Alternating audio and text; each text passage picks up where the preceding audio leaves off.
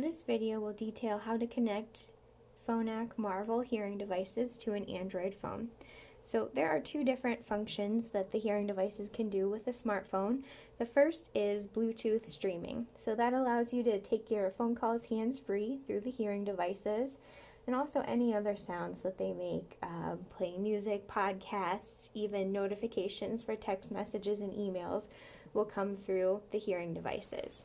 So to set this up, we need to go to the settings on the phone, and we'll go to Connected Devices, and we'll tap Pair New Device up here at the top.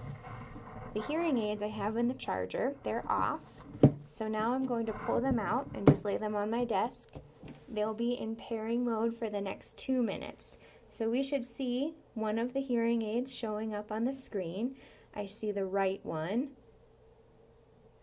I'm going to tap on that, and in just a second it's going to ask me to pair, and I'll click pair.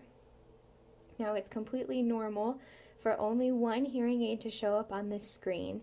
Depending on how your provider sets it up, it could be the right or the left. In this case it was the right, and it is now paired and ready for Bluetooth streaming. Okay, the second function that the devices can do on the phone is connect to an app. The app allows you to change the volume and program. It allows you to make your own program for the hearing devices, and also to check your battery life. So to connect to the app, we first need to install it. You'll go to the Play Store and you'll type My Phonak into the search box. And we'll hit search, and this is what we're looking for, the My Phonak app. I'm going to install that. It'll take just a couple minutes to download and install. And now I'll tap open. I'm going to put the devices back in the charger because we will need to reboot them to connect to the app.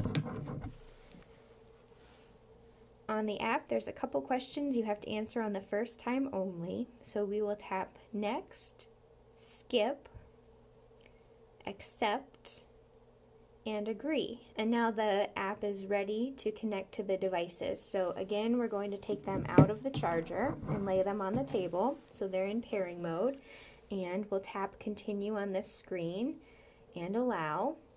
Now it'll take 10 or 15 seconds to find both hearing aids. Here we see the right one is found, and now the left one. Once they're both found, the select button turns green. You can tap that, and it will take another 10 seconds or so to finish loading.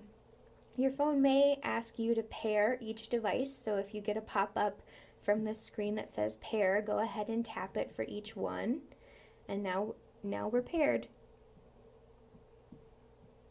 Okay, well, we'll have a separate video showing how to use all of the different functions within the app. That's going to be linked right from this video.